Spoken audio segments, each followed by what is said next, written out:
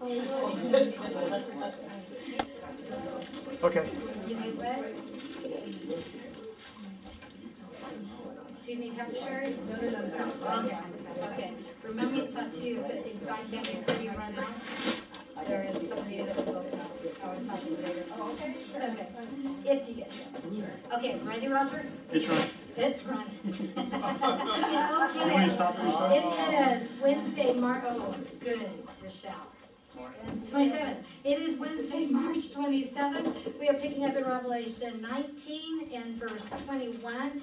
Just a quick recall of verse 20 so that we know where we're coming from. We've been talking about the fact that the false prophet and the Antichrist both have been cast alive into the lake of fire, that they did not die first. Their souls were not separated in death, where the body goes into a grave and the soul goes into the holding tank, I'll call it, for lack of wanting to spend too much time right now, for the unsaved.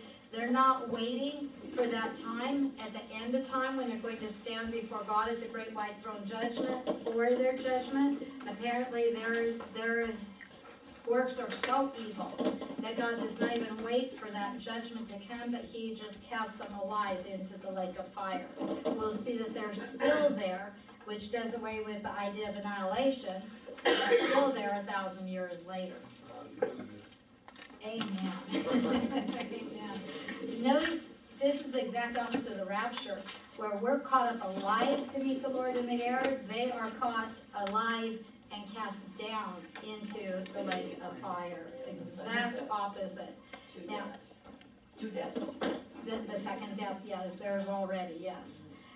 Two deaths at once, yes, in essence, yes. Okay. Now, we know that this is at the time that Messiah has returned, that he's going to, well, he has, we've just studied through it, stopped the enemies of Israel, the sword out of his mouth, has annihilated the enemies. We see that it is about time, because we know what's coming. We know that the millennial kingdom is what we're coming right into.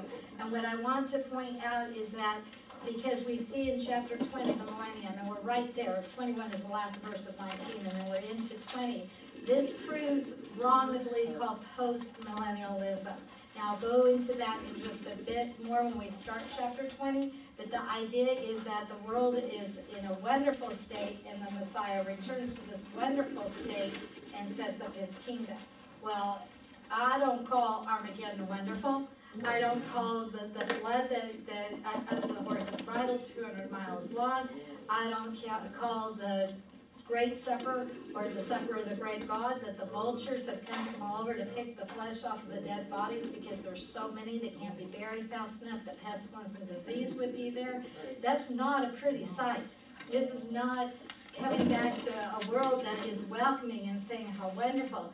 Yes, at the moment of his return, when they are seeing him, Israel does finally turn to see their Messiah, and some, I believe, on a dime turn for their salvation. Others have been believing it and hanging on and waiting for that return, because it does say that they'll see him who they pierced, they will mourn. So there is some who, at that moment, are crying in their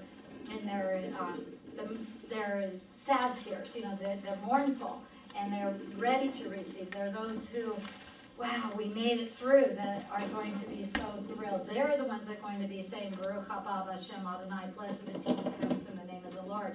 But the world is not prepared, ready, and lovely, and beautiful for him. Again, we'll hit that more later, but let's look at what's happened, because the Lord's come back. We know he has stopped the battle. We know that there's a huge number slain. We know that the false prophet and the Antichrist have now been cast into the lake of fire. We talked last week also about the Antichrist, who had this Satan indwelling him, that apparently Satan separates from him before he's cast in the lake of fire, because we're going to have to see that Satan has to be dealt with right now. And we will see that. Now let's look at verse 21 of Revelation 19, and we read, we're going to there with this verse. We have to read 21 to go to Thessalonians. So we know why we're going to Thessalonians, okay? And that's why I told you, we'll start in Revelation 19, but the first cross-reference will be in 2 Thessalonians. Sorry if I messed you up. 19, 21. The very end of 19, chapter 19, verse 21. And it says the rest were killed with the sword that goes out of the mouth of the rider on the horse. Now we saw up earlier, the rider on the horse, verse 11, and I think it also tells us in 19, I think it is. We know very clearly the one on the horse is the Lord, is the Messiah, is the Savior. Well, and I'll say Messiah because he's coming back to Israel as Messiah at this point. That the rest have been killed with the sword that goes out of his mouth, and all the birds gorged themselves on their flesh. That's what I was just talking about last week. We looked at that. I'll tell you, that's a foul thing to look at. Okay? That's what's going on there. Now let's go to 2 Thessalonians, and I see I went to it first. Michelle, Yes. I mean, this book says how, you said there was gonna be blood up to. The horse's ride. So it's gonna soak down, but how is it gonna be clean? Does it say? It does not say, other than there will have to be a purification going on. We know that the implements of war are going to be burned. We know that there's going to be those who it's their job to go through and bury the bones that are left. And then people will even go through the land again, and if they see bones that were missed, they'll put up a sign. How could the bones be missed? Maybe because of the blood, maybe because it is being absorbed. Yeah, it does not say how. It is going to be, devastating. Yes. Bones doesn't stink if they're dry. Why do they bother to bury them? Would you like to have dead bones laying all around forever? Well, I've seen it in the desert, cattle and stuff. That's a scene, yeah, thousands and thousands and thousands, and that's a scene I would like to see once. Even if it is cattle, I don't want to see it. I was going to be buried. That's respect too. I miss what Maria just said. Judy? Well, it's going to be a new world order, heaven and earth, there's going to be. Right, there'll be a lot of change. We don't have the total renewal, brand new, fresh that will come after the millennium, but it definitely is going to go back more like the Garden of Eden, where it's going to be lush, and if they come up, they get rain. They're not going to be dealing with all the effects that we're dealing with now, because we know creation's even been waiting to be released, that it's even moaning. So God can supernaturally dry up that blood. How did he supernaturally, Yeshua I'm talking about, take his blood 3 days after he resurrected? How did he take his blood and put it on the mercy seat in heaven? But yet I know he did, because scripture tells me he did. So he does amazing things with blood. And I'll just put it that way. He's an amazing God. Yes, he is. Amen. So we'll watch and we'll see together and find out how he deals with it.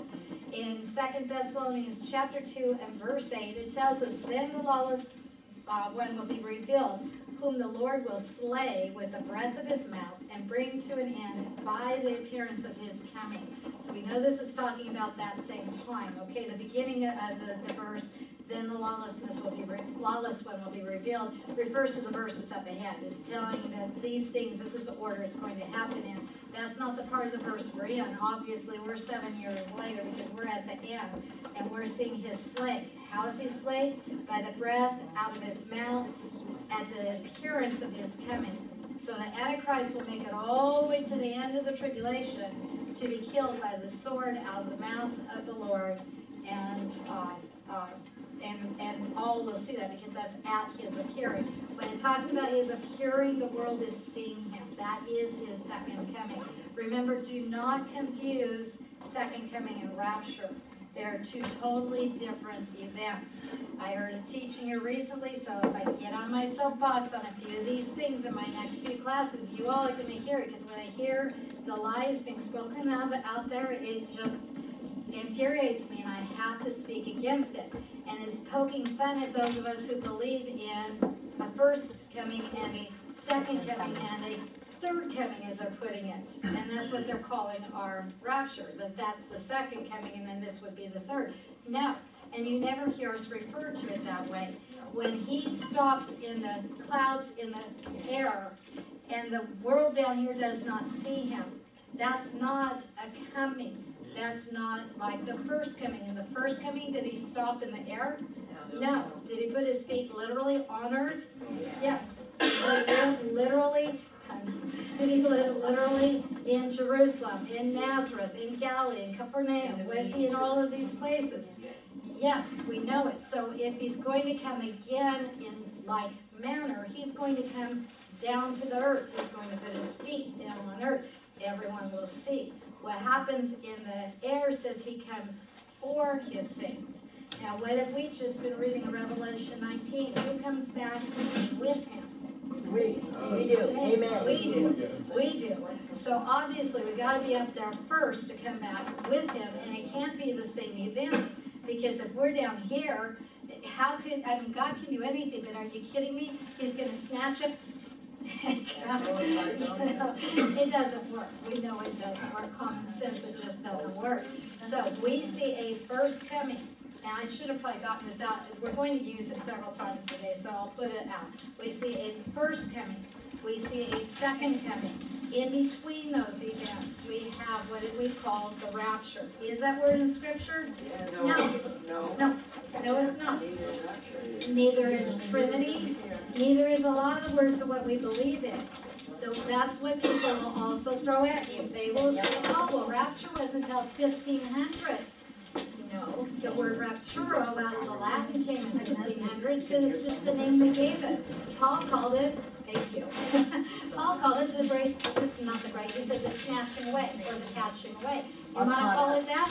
Call it that. I have no problem with that. It doesn't matter the name we put on it, the title we put on it, it's the teaching. It's the teaching. Yes, ma'am. Yeah, I think because we're thinking of our naturalness. What will be thinking when Jesus rose up there, and we are still here, the body is here, it's got to be connected. The body has to be connected there, not here. Can you understand? His body has to be connected up there. Huh? His body has to be connected up there, Yes, because yeah, the yeah. head's up there. Yeah, that's all. Okay, okay, all right. If you look at the red, just look at the red, that's all we're talking about. First coming is that first red line that has the cross, because the first coming was the deal with sin. When he came, died on the cross, buried, rose again. 40 days later, the second line, he ascended, well actually the first line. Here's his earthly life. Here he ascends into heaven. When he ascends up into heaven, 40 days after his death, burial, resurrection, 10 days later, he sends the Ruach HaKodesh, the Holy Spirit, down to indwell. This is Acts 2. The first time he told them, wait until you're empowered. And they're empowered by the power of the Ruach HaKodesh, the Holy Spirit, okay? So red's dealing with all God, Holy Spirit, and the Son. You know, God the Father, God the Son, and God the Holy Spirit, 3 in 1. Okay, so our next red, here's where we are now. We're in what's called the church age. Then our next red is him coming in the air. We are caught up to meet him in the air. 1 Thessalonians 4. Hallelujah. Hallelujah. 1 Corinthians 15 also talks about it. He'll toot, and we'll scoot. We're out of here. Yeah, not original. I think it's Patsy Claremont for those of you. Okay, so that's what he's done here. Now, 7 years of tribulation on the earth after we've been caught up to meet the Lord in the air. We're not here to argue that point today. I'm just going to say it's fact, because as far as I'm concerned, I can back it up with every single scripture, and every scripture that's ever been thrown at me. For any other view, I can refute. So I'm going to call it fact in my class, okay? Amen. He comes back down, and notice he comes all the way down to the earth the same way, well, not that line, sorry, that's the Holy Spirit. The same way here, he was all the way down here and ascended in heaven. He comes all the way back at the Battle of Armageddon, stops the Battle of Armageddon, arose that prophet, false, and that Christ the Antichrist and the false prophet. We don't have anything on here that shows it. Out into the lake of fire. It's off the map, okay? At this time, you've got a line here that's representing Satan. He's the prince of the power of the air. Principalities of powers in high places that we're fighting against, he and his cohorts. That's through our age. It's through the ages all along. When we get to this point where the Lord has returned at second coming, just before the millennial kingdom, 1,000-year reign. And how do we get that name? Revelation 20, 6 times in what, 15 verses? 1,000 years, 1,000 years, 1,000. You're going to think I'm a broken record, and I'm going to be reading the next verse. Okay? That millennial means 1,000, so that's how we get that name. just before the millennial kingdom starts, we're going to see, and we're right there, we'll talk about it as soon as we're done with verse 21. Satan is going to be bound in the bottomless pit below the earth, where he cannot wreak his havoc during this time like he has all the way through this time, from Edom to the last one at the point of Armageddon, okay? But that only lasts for a little time, and he comes back up to something called Gog and Magog. We'll talk about it in detail, but for those of you who know or have heard, he's let loose for a little time, gathers those who want to follow him as God instead of the one true and living God. They're going to come up in the face of the Lord to come against him, to dethrone him. God has the final word. And whoosh, into the lake of fire goes Satan, and the judgment for all those who have followed comes here to the great white throne judgment. That's this black line. Everyone who has died from the beginning all the way through time, this is the second death. It says for the believer, the second death does not touch them. But for the unsaved, they are part of what's called the second death. And they will come and stand before God to be judged here before they're cast in the lake of fire. So that somehow, in some way, even though hell is hell, there's still going to be a greater amount of suffering for a Hitler, Saddam Hussein, Assad, these horrible people, than someone who's tried to live a good life and not hurt anybody. Okay? We'll talk about all of this in detail in chapters 20, 21, and then 22 will give us our future. How about that? Yeah. You will see this in an object that I will bring in, a 3D object. This is the New Jerusalem that hovers over the earth during the millennial kingdom. And we'll talk about all those colors. We'll talk about these little dots. Yep.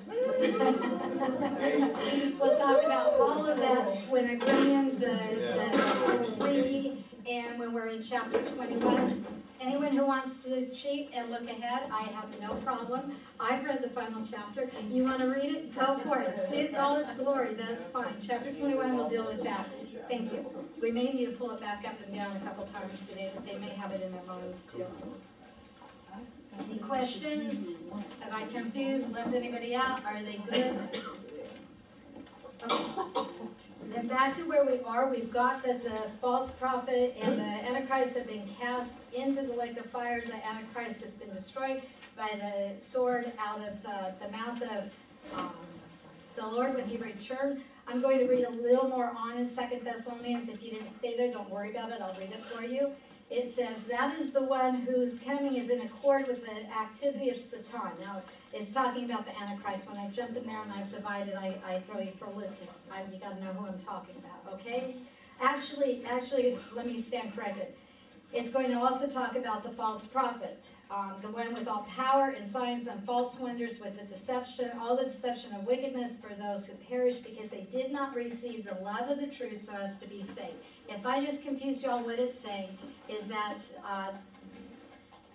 okay, you know, I should have just stayed with it and done it in order. We've got the Antichrist. He has led people astray. He and his false prophet both have done lying wonders, what looked like miracles, signs that made people follow them, thinking, hey, this is God. Only God could do this. Why? Because they did not receive the love of the truth. They chose not to believe, and so they were deceived. Remember, it says that there'll be such a strong delusion set out that it would even catch the saved if it were possible. But it's not possible. The saved will not be caught by it. But that is who that they are talking about, because they would not believe the truth. They swallowed this lie. For this reason, verse 11 said it, for this reason God will send upon them a deluding influence so that they will believe what is false, in order that they all may be judged, that's at the great white throne, who did not believe the truth. Notice the next phrase, but to pleasure in wickedness. What I'm reading into that is not just the evil ones who loved what they were doing, but what it's showing is the heart. The heart was not pleased to follow the Lord. The heart was pleased to follow the lie. The heart was pleased to be a part of the wickedness. This is what God judges. He judges that heart. And that's why, as we were talking earlier, it's not that someone is condemned who would have come to the Lord later. No. He knows when they will not, when that final rejection's been made. And at this point in time, when he returns, time is no more. So if they have not chosen by that point, then they in essence made their choice by not choosing. To not choose is to choose. It's just to choose the wrong side. Okay, how are they killed? It said they're killed by the sword. The sword we know is the word of God. We know it from several places. On our way back to Revelation, let's stop off at Hebrews. We're going to go to Hebrews chapter 4, and we're going to go to verse 12. In Hebrews 4:12 we read, for the word of God, okay, we're talking about the same thing, the word of God. It is living, it is active, it is sharper than a two-edged sword. You know the verse. Piercing as far as the division of the soul and spirit. We can't even decide how to tell the difference between the soul and the spirit when we're talking from our human. We know that one tries to say one's emotions and one's who we really are, but in essence, we don't know how to separate. It is such a fine line. Only God knows how to separate that. And yet his sword pierces the separation between the joints and the marrow. The marrow is what's inside the bone. So to divide to that point that you're cutting right through, slicing right through, what it's saying is it's the finest line. And yet God can decide and decipher between. The word of God comes in that way and is able then to judge the thoughts, the intents of the heart. And there is no creature hidden from his sight. All things are open and laid bare to the eyes of him with whom we have to do. He sees it all. He knows it all. He knows the depths of their hearts. Anyone can fool the people some of the time. Some of the people can fool people all of the time, but no one can fool God any of the time. Yes. Okay, Ephesians, we're backward. We'll get back to Revelation. Ephesians 6. Ephesians chapter 6. And we'll pick up at verse 17. Ephesians 6, 17. And we read, take the helmet of salvation and the Spirit, which is the Word of God. Again, the Word of God is the Spirit, is the sword, is how do I say it? End of my words. Isaiah, Yeshaya. Why do I take you to several sources? Very good, very good. I heard it from all of you. Out of the mouth of 2 or 3 witnesses, let a thing be established. Anytime anyone wants to say to you, oh, that's one verse of scripture, you're pulling it out of context and you're building a whole belief system, I want you to be able to say, no, I'm not. Ephesians said it. Hebrews said it. Revelation said it. God said it in many times through many people. We're going to hit long and hard on the promises to Israel called the millennial kingdom. I'm going to give you prophet after prophet. We're going to list them on the board because I want you to be so strong in what you know because God said it. And I want you to be able to spew this to those who are preaching that evil, that Israel's been replaced. The Jew is done with. I'm one proof that that's not true. But I want you to be able to say to them, if God said it in the mouth of Yeshaya, if God said it in Daniel's mouth, in Amos' mouth, and in Ezekiel's mouth, if God said it in this many mouths, and he doesn't hold to his word, what does that do for me as a believer for what's called the church today? If God's not going to do what he said he's going to do for Israel, and he said it here, and he said it here, and he said it here, and he said it here, wow, we got a lot of scripture we've got a problem with if it's not true, not fulfilled to the last little, in English, dot of the I and cross of the T. So I'm going to make sure we know our foundation. We know why we believe it. We know that it isn't out of Rachel's mouth. It's never out of Rachel's mouth. You don't find a book written by Rachel. No. God was smarter than that. But I quote out of the mouth of those who were inspired by the Ruach HaKodesh, the Holy Spirit. And it amazes me that you can take the Bible and put it on test, judge it. And I don't care what walk of life they come from. I don't care what background. I don't care how many hundreds of years apart. You cannot find a disagreement. When you can have a book written over so many hundreds of years by over 40 authors from I don't remember how many walks of life, I can get you those facts. I don't have them at the top of my fingertips today, but I can get them for you. And it all comes together. It's all cohesive. It's all preaching one testimony. I can stake my life on that now. And I have, and I will, and I'll take it all the way to the bank, and I will come out with the biggest smile, a winner. Yes, and you all along with me. Yeshaya, Isaiah 11, verse 4. Isaiah 11 and verse 4. There we go, Isaiah 11. Oh, okay. All right, chapter. I'm having trouble. I did it backward. 11 and verse 4, and we read, "But with righteousness he will judge the poor, decide with fairness for the afflicted of the earth. He will strike the earth with the rod of his mouth. With the breath of his lips he will slay the wicked." When does that happen? Isaiah wrote E700 BC. Did it happen in Isaiah's day? No. Did it happen when Messiah was here first time? No. Did it happen in Shaul Paul's day? Has it happened today? No. But have we studied it? Oh, not yet. Have we studied it? Do we see him with a rod out of his mouth slaying the wicked? Yes. So there you go. Now go back with me to Revelation, but stop off at chapter 1. We've done chapter 1 so long ago. For any who were not here or any who do not remember, 1 is an absolute amazing description. Does it describe God the Father? Yes. Does it describe God the Son? Yes. Yes. Can you tell me which verses are for which? That's a trick question. Because we see the intertwining so well all the way through it. In chapter 1, all of the above. In chapter 1 and verse 16, we are talking about Yeshua, the Messiah. We see that in his right hand he held 7 stars. Out of his mouth came a sharp two-edged sword. And his face was like the sun shining in its strength. Can you look at the sun? No. Can you imagine in all his strength it literally would blind us? The glory of the Lord is even greater. No wonder Moshe could only see what was left behind. No wonder even that made him glow. I can't wait till we glow. Okay, so this is when we're talking about, obviously, when we go back to chapter 19, and we see that the sword is coming out of his mouth. We know very clearly that we are speaking of Yeshua. This is his second coming because his feet are on earth. We see that he came to the valley of Armageddon. We saw the valley of Jehoshaphat. We looked at all the areas of Megiddo where the battle was going on and culminated in Jerusalem. That he literally comes onto the Mount of Olives and his feet hit the Mount of Olives. There's an earthquake that cleaves that mountain in two, that makes the biggest valley there's ever been, north and south, separated from east and west. Come speaking room, because we're going to have a great big temple coming to that area.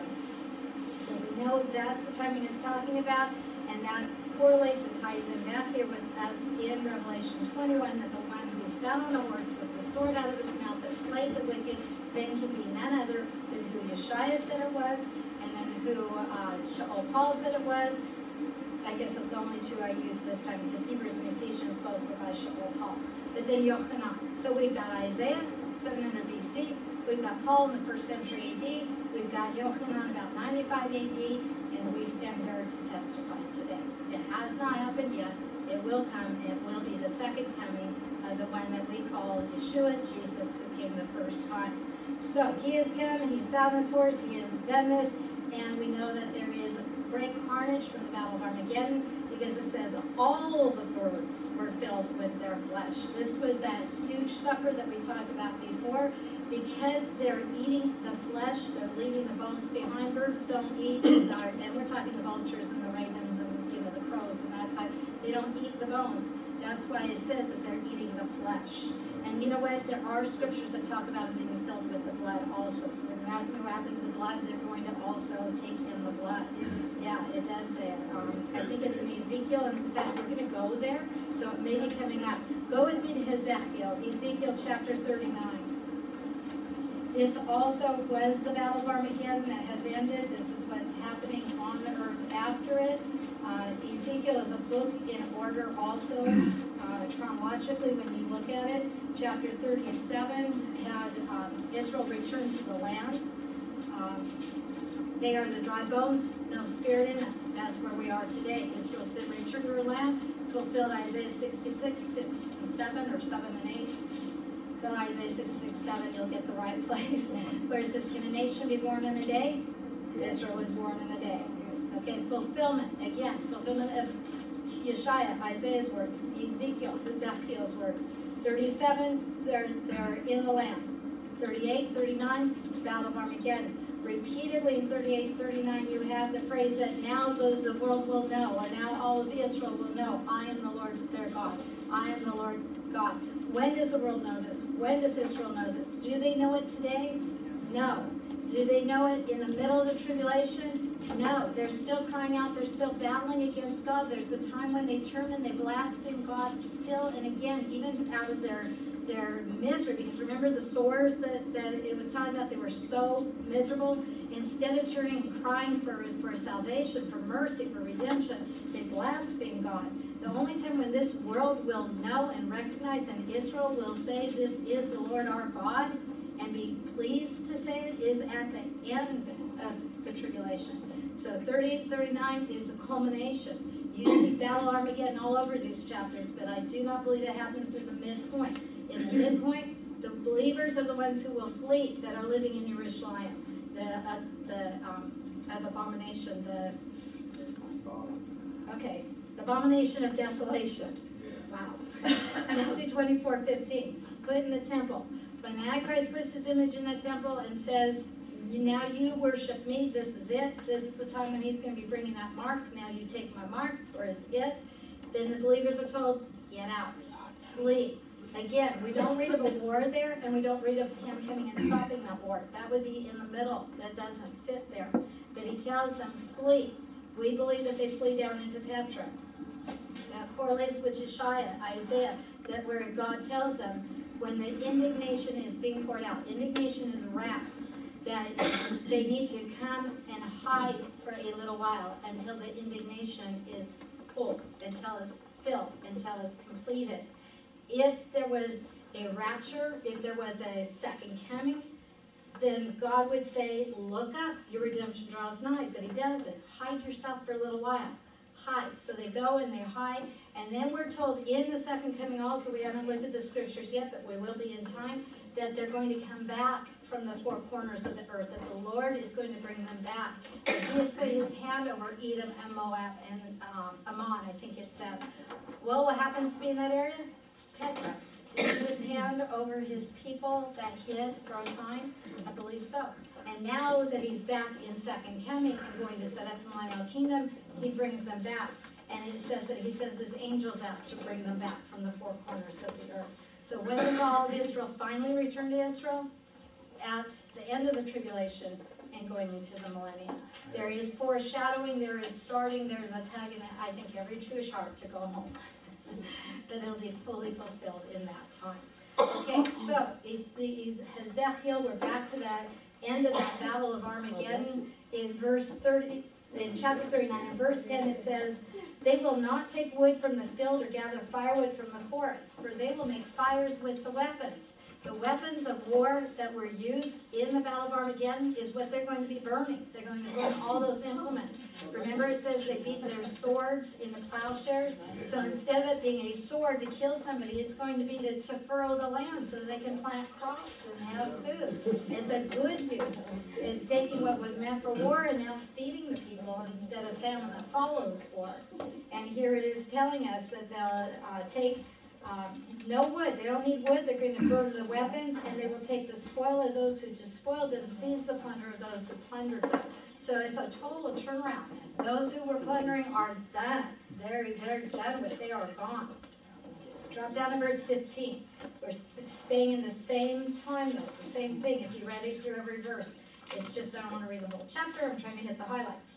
Verse 15. As those who pass through the land pass through, and anyone sees a man's bone, he will set up a marker by it until the barriers have buried it in the valley of Hamagog.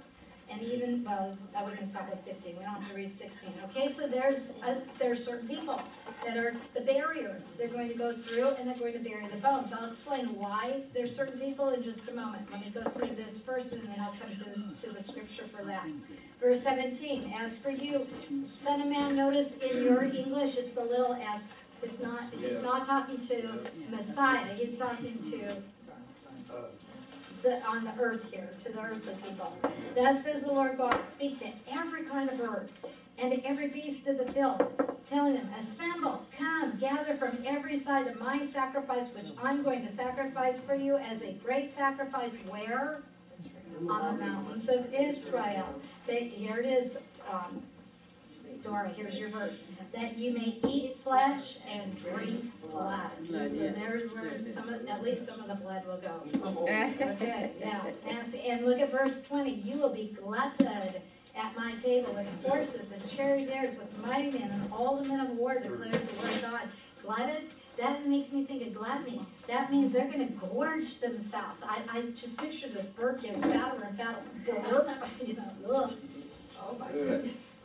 Believe me, I want it buried down. I want it done. I want it forgotten. Okay? Verse 21, and I will set my glory, there's where my eyes are going to be, folks. I will set my glory among the nations, and the nations will see my judgment, which I've executed, my hand which I have laid on them. He's putting his hand out on the nations. They're going to get whatever judgment is theirs. Those that come up against Israel are going to suffer consequences for it. We'll read more of that also as we go into the millennial time.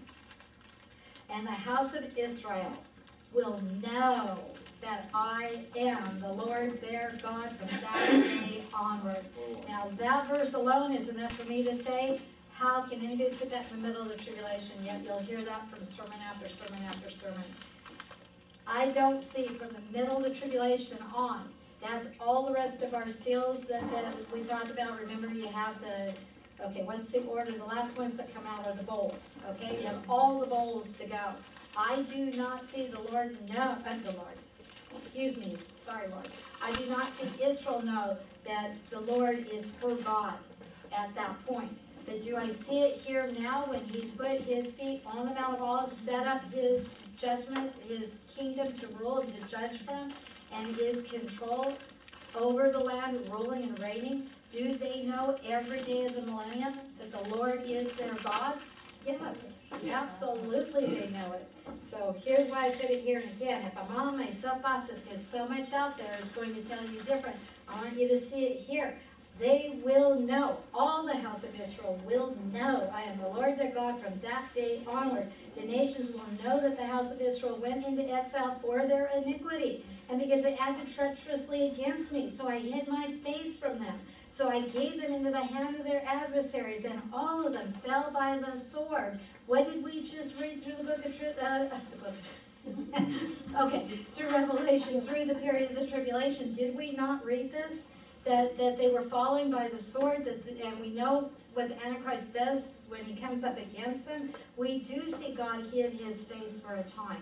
But do we notice God came back to Israel? He did not leave her forever. He came in the body of Messiah to fulfill his promises. So yes, for a time they're suffering because of their iniquity. How many of you had kids? Have you child trained those kids? Have you let them suffer the consequences of their actions that they might learn from them? But did you still love them? Yes. Were they still your kid? Yes. And did you have your arms wide open when they said, Mom, Dad, I want back? Did you wrap around your arms and say, hallelujah?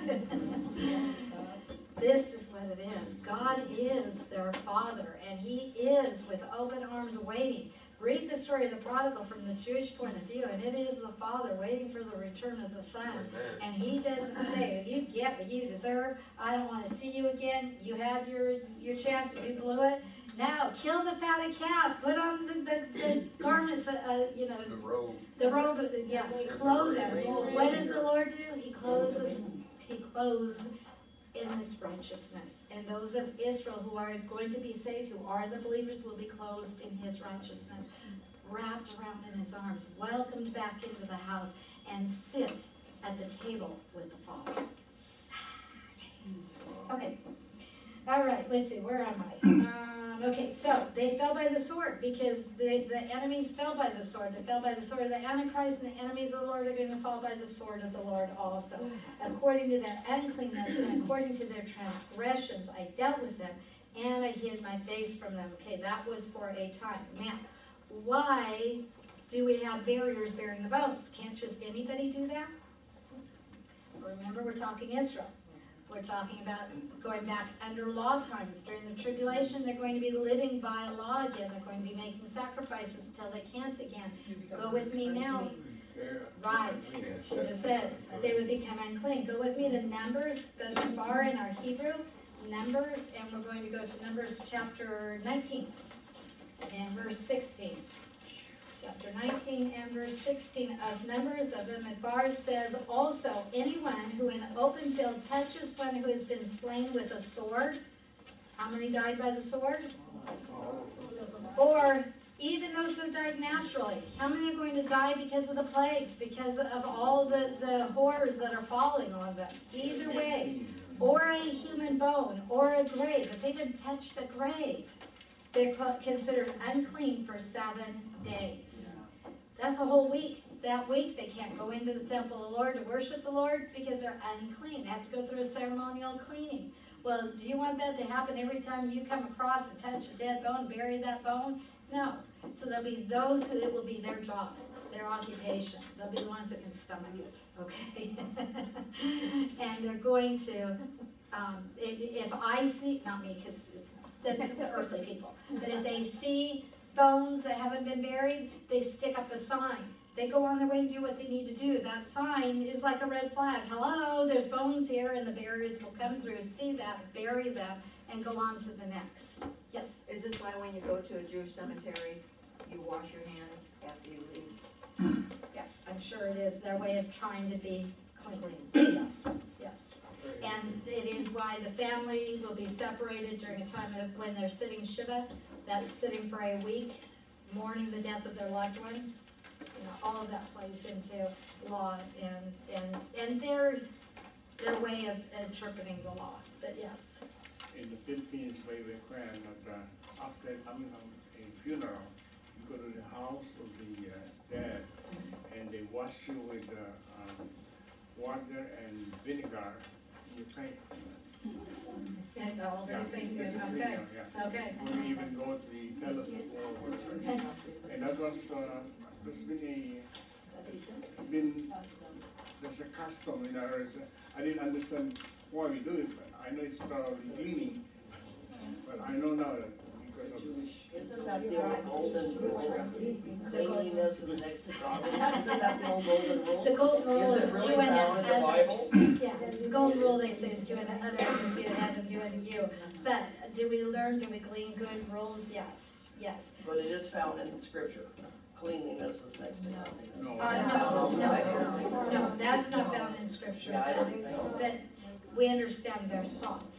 You know, we understand what they're getting at, but no, it's not in scripture.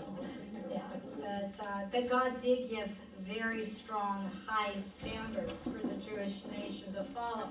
It kept them in the bubonic plague because the cleanliness kept the rats from infesting their areas. It kept them from many diseases. So God had His purpose. He had His reason in it, besides the lesson that it would teach, you know, purity before God and His purity. Okay, so guess what? Hallelujah. We get to leave this carnage and this horrible, this sickening, this foul scene, do you mind? And we get to move in to the beautiful time. Not 100% perfect. Remember, I had brought that out to your attention before. We tend to think, oh, millennium, bing, and all the evil, all the bad, it's all gone. And now here's just a perfect heaven on earth. Not quite, because remember, they're burying for 7 months. They're burying, well, I don't remember how long they're burying the bones, but they're burning the weapons for 7 months. And there's still a period of time this whole millennial time, they're still going to need rain to have crops grow and all of that. So we still have a time that it's not everything, it's not heaven on earth. It's the kingdom of God on earth, which means the rule of the Lord is in the land. We will not have the rampant evil that we have now. But let's go in, let's look and see what is there, because if you have a translation that's quite accurate, you will start with the words either and or then. Either one is connecting chapter 19 with chapter 20. Remember, we put in chapters and verses. It's paragraphs. It's like a letter being written. And so we are moving right on from that carnage being eaten, then, or also, and what else is happening now? I saw an angel coming down from heaven,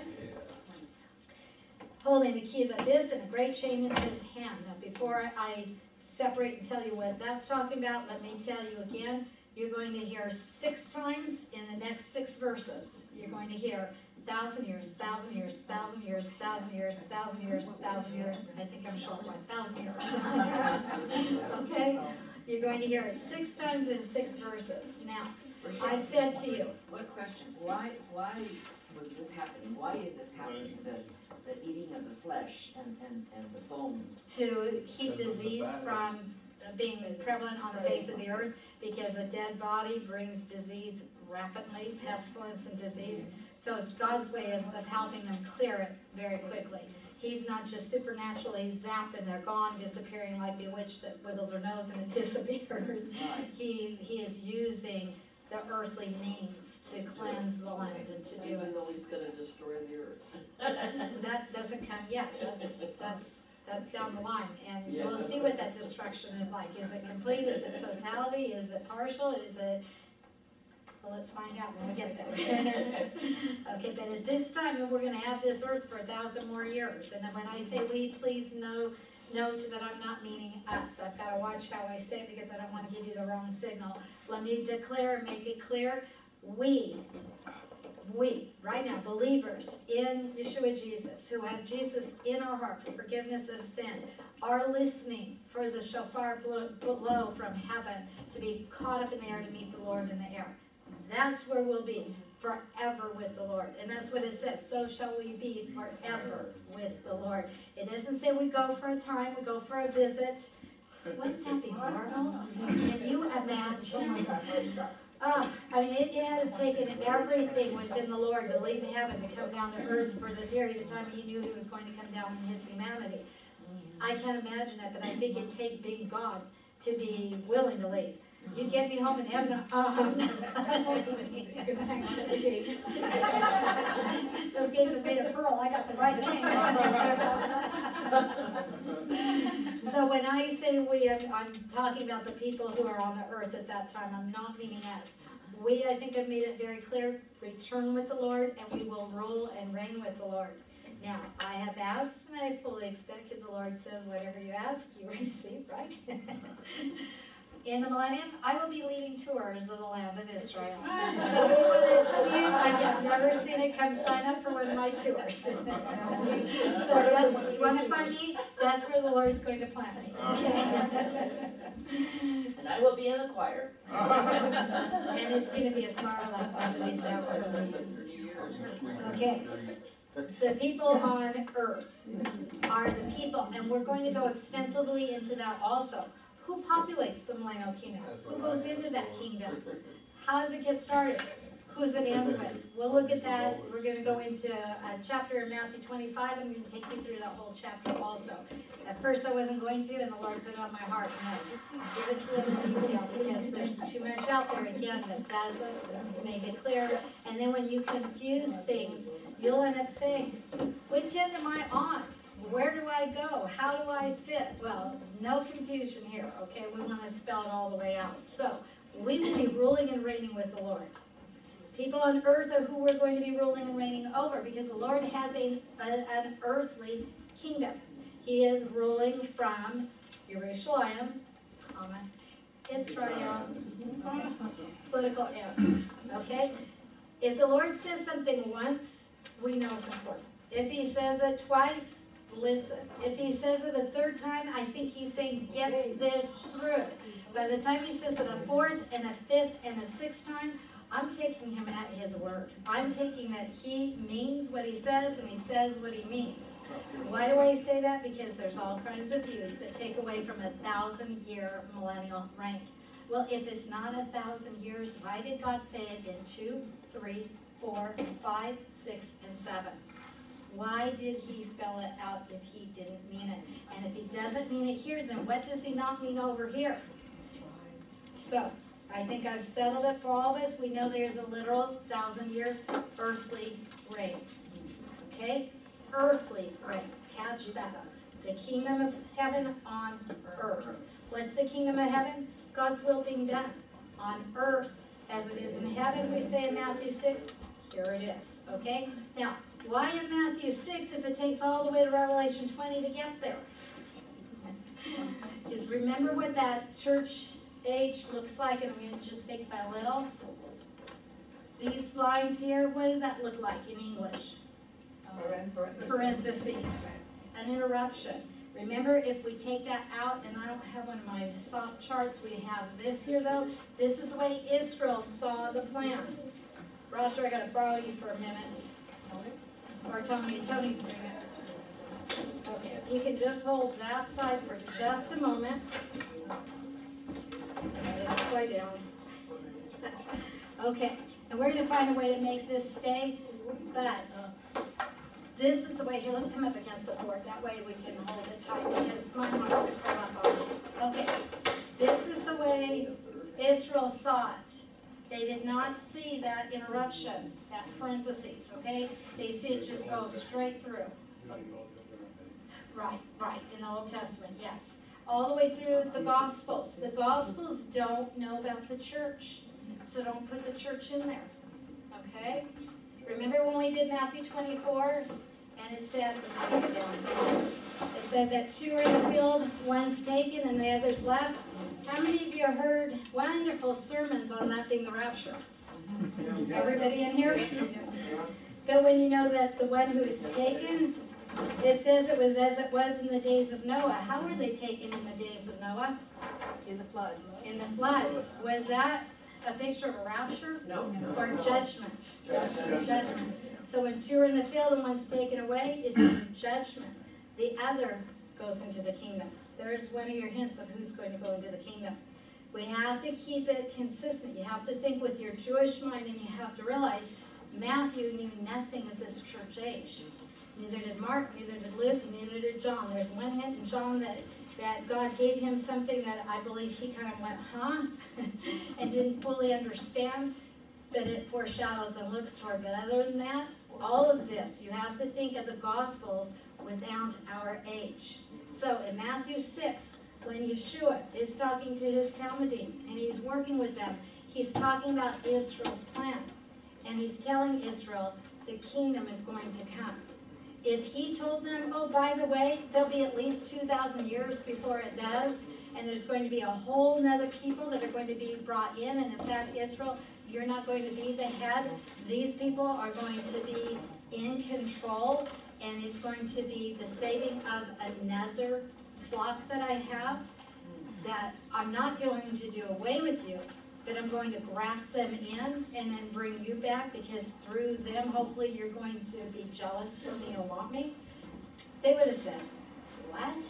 Well, then you're not offering us the kingdom, Lord. We're not supposed to look to the kingdom. It's not happening now. So why are you telling us about it? We don't even care about it if it's not going to come. But for Israel, it was a genuine offer, because had they accepted their Messiah, the kingdom would have come. Now, had that happened, God would have taken care of the dear Gentiles, because we read that he died for them before the foundation of the world also, the same as the Jew. So he never would have left out what has happened during this time called the church age. He just would have done it in some other way, because God's a mastermind. But God knew, and in his master plan, he hid that part from Israel so that it was a legitimate offer. So when you have the apostles starting in Acts 2, they've got the power of the Holy Spirit on them, and they're going out and they're preaching the gospel. But notice what they're preaching. They're preaching about the kingdom of God still. They're preaching about the Messiah and the rejection of the Messiah. It's a legitimate offer all the way through until Stephen is martyred. That's why we see when heavens open up, the Lord is still standing. He had not yet sat, because if the nation of Israel would have said, hey, wow, we're waking up, we blew it, we want to embrace our Messiah, he would have come back to them, because he was legitimately being offered to them. But God knew. The same way he knows that we talked earlier about whether your heart would turn to him if he tempted you. And so he chose you. Remember, he does it all. We just get the benefit. But in that same way, they were being offered legitimately. So Matthew 6 is telling them the end of the age is going to come. At the end of the age, Messiah is going to come and he's going to set up his kingdom. Now remember, they're still looking for a Messiah to set the kingdom now while he's with them. They're not getting this sacrificial side. They're not getting Isaiah 53, Psalm 22, and so many other places. They should have. They should have been able to understand that. But I can't fault them any more than look at how much we struggle in understanding, and we have the scriptures, and we have the full picture, and we can study it whenever we want. Remember, they didn't have some of those privileges. But they're at the feet of the Master, and he's teaching them, and he's teaching them, and he's bringing them. And if I jump you from Matthew 6 to Matthew 24, the first couple of verses, you understand why when he's telling them, they're saying, look, Yeshua, look at our beautiful temple. Isn't it gorgeous? Yeah. You know what's going to happen to it? One stone's going to be left on top of another. What? Wait a minute. This is where we go to worship God. This is the place where we meet God. How can this be destroyed? Hey, I don't get that. I don't like that. Keep it. When he catches that the Lord saying he's going to suffer and die, may it never be. I'm not going to let it happen. No. You're not only going to let it happen, you're going to deny. No. I'm with you, Lord, all the way to death. Well, he meant that. He meant that. I don't pick on Kippah. He's as human as the rest of us. I'm glad he's in Scripture. He helps me know God puts up with me and my little missing the mark too. So they say to him, when's that going to be? If the temple's going to be destroyed, when's that going to be? When are you going to set up your kingdom? These are the questions they came and asked him privately. Tell us, when is the end of the age?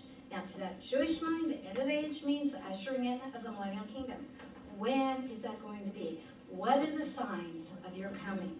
And he says, okay, boys, pull up a chair. Let's pull up a blade of grass. Let's sit down right here and let's have a great lesson. And he gives them what we have been studying. How many times in the book of Revelation have I taken you to Matthew 24?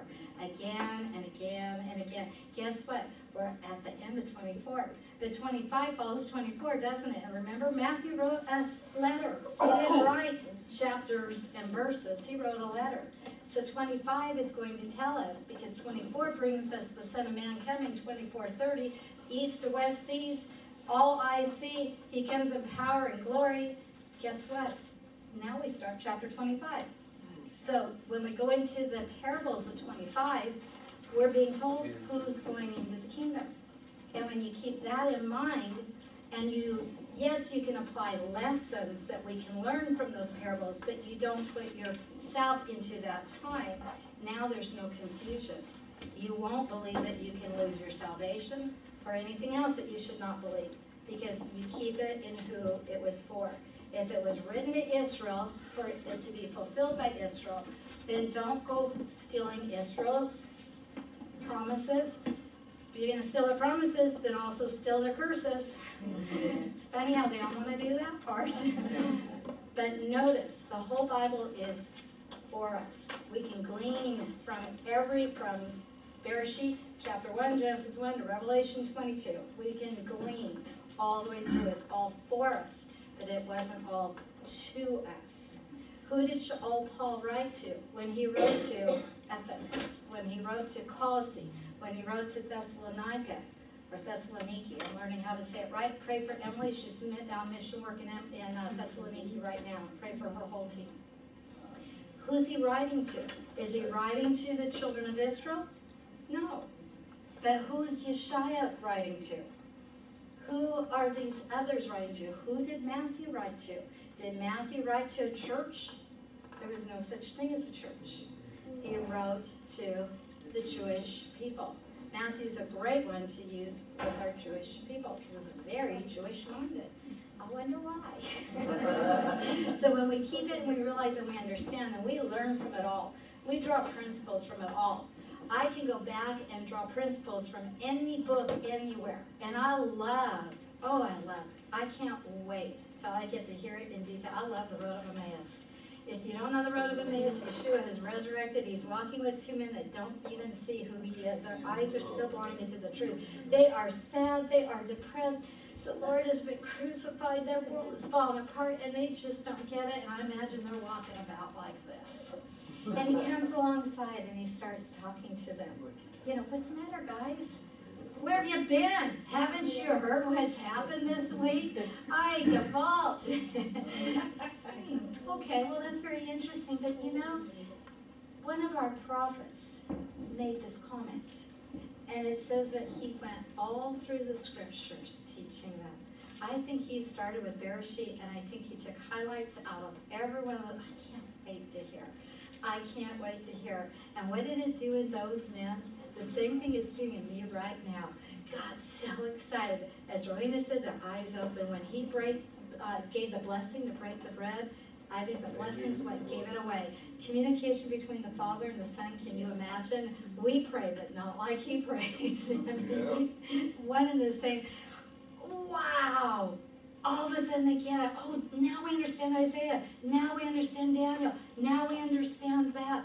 All of it now made sense, and all that came alive. They were so excited. They ran all the way back to tell their friends. I love it. That's a true friend that wants to share. Not even going to wait for morning, not going to wait for the taxi, not going to wait for an easier way to go.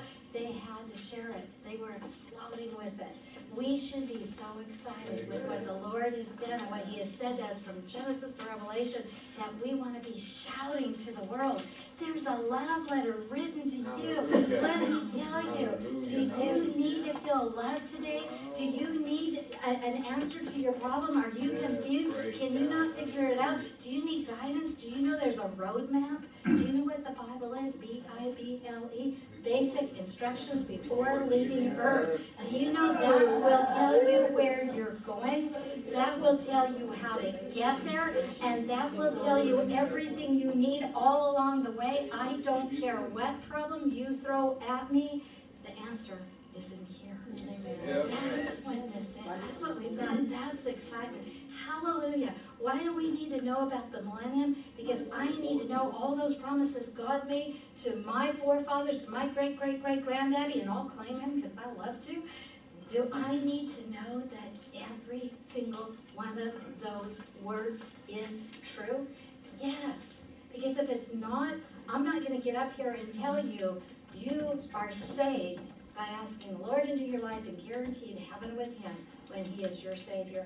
I can't do that if these words fail, because then these words can fail. That's why I'll harp on this, why I'll get on this, and why I'll say over and over and over and over again, thus says the Lord. And if the Lord says it, put your feet on it. It is the solid rock.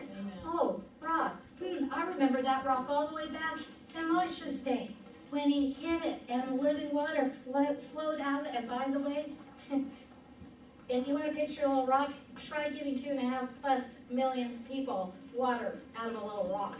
That had been a huge gusher. And it followed them to where Paul says in the New Testament, that rock followed them, led them, was under their feet, fed them, took care of them. And who is that rock?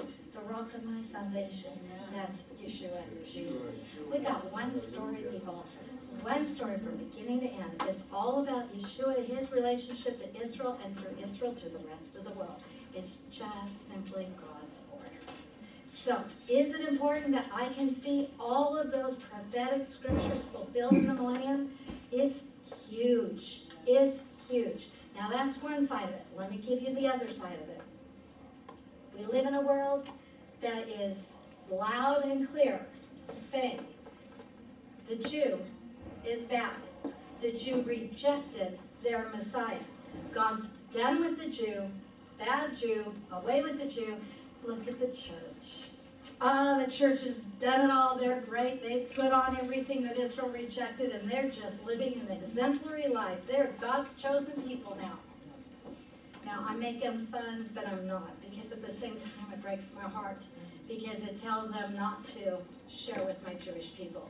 And it tells them, that there's no hope for my Jewish people, and there's nothing further from the truth. This is called replacement theology, and I'm going to warn you, you may be sitting in what you believe to be a very good church, and if you dig into its doctrinal statements and its beliefs, you may find out replacement theology is in there. It's all the way back to our early church fathers. It's permeated in many directions. So I will speak long and loud and hard. If God can change his mind, if he can turn his back on the Jew and replace him with the church, then you church who think you're doing so great, who somebody recently said, with all these churches in San Bernardino, why is it drug infested? Why is it, I'm not going to say how bad they said, but why is it in as bad a shape as it's in? With all those churches, it ought to be thriving. It ought to be doing great. If the church were doing its job, it would be great. If we really were showing the world as Christians, hey, you don't need those drugs and that alcohol. Look at my life and watch how I weather the storms and how I come through and how God works everything out for my good. If we were shining examples, and I mean, I'm blanking, because there are those of us who are really trying. That if we were really doing it, the world would be running to get saved. The world would be saying, I want what you've got. Now, many of you, I hope, have had that joy of leading someone to the Lord, where that is partly what won them to the Lord, was your own testimony. That they saw in you and said, what you've got, I want. Because that's what we should be showing. That's what we should be doing. But if you're being taught in your churches this opposite, then you're going to swallow that lie. Oh, God's done with Israel. Then you've got to say, okay, wait a minute. Then if the church isn't doing that good, maybe God's going to get fed up with the church too and come up with another plan. Do you know God never has plan B? No. Never. Never. Gentiles, you've been grafted in. We're not plan B. You're plan A. Amen. Plan A according to his perfect plan. Amen. God is the same yesterday and today and forever. He keeps every word. We can bank on it. Amen. The church gets its promises. Israel gets its promises. And if you try to confuse the promises, you again will be in trouble, because Israel's given earthly promises and the church is given heavenly promises. Simple and quick to the point so that we can get on with Revelation is Ephesians. Somebody look it up for me. Google it, Roger. Citizenship in heaven. Is Philippians, I want to say 3:20. Try that and see if I'm right, somebody. But anyway, we know the verse that says our citizenship is in heaven. Yes. Is it Philippians 3:20? Thank you, Lord. Philippians 3:20. Our citizenship is in heaven. What's Israel promised as a nation? I'm not talking individuals. I'm talking as a nation. Israel is promised what we're reading right now, what we're going to go into, the millennial kingdom. They're promised a kingdom on earth. They're promised the Lord sitting on David's throne. 1 Samuel chapter 7. Where's the 2nd Samuel? Boy, I can't believe my brain. I'm spinning too fast. It's chapter 7. Slow down. I want to get back to the millennium. 2 Samuel. 2 Samuel chapter 7. And you can start about verse 12, I would say. If you start with 12 and you read it on, you'll see. Let me just read you verse 13. He, meaning the Lord, he shall build a house for my name, and I will establish the throne of his kingdom forever. That's just one promise. If God isn't going to do that, then how do I know salvation's forever? See the importance and see the difference? Israel's promise, that's 2 Samuel 7, start with chapter 12. Start with verse 12. 2 Samuel 7, start with verse 12 and go at least through 17. You might want to keep going, but at least that section right there. It makes it very clear, and that can be cross-referenced all over other places also. So Israel's promised earthly promises will be fulfilled in the millennium. She's promised a king sitting on the throne of David on earth. Now, at the same time when he's sitting on this throne, he is sitting on the heavenly throne. He is not dethroned. Remember, the throne in heaven is a love seat. Who sits on that love seat? God the Father and God the Son, with all the love for all the rest. But they are the only ones. They are equal. The Son is at the right hand of the Father right now. He will come down bodily, sit on the earthly throne. We will see the play of the two thrones when we get further on the other side of the millennium. But God is awesome. He is amazing. And He keeps every word. Okay? So, getting back to our millennium, where we are now, knowing why this is important and why I will go through it in detail. Let me bring you out just the three major views. Two views I'll throw out immediately for you, and we'll stay with our one. First view is called amillennialism. Okay, you just put an A in front of the word millennial, and that's basically what it means. There's no millennial. It's all an allegory. It's all an interpretation that's not to be taken literally. If you want to put it on the board.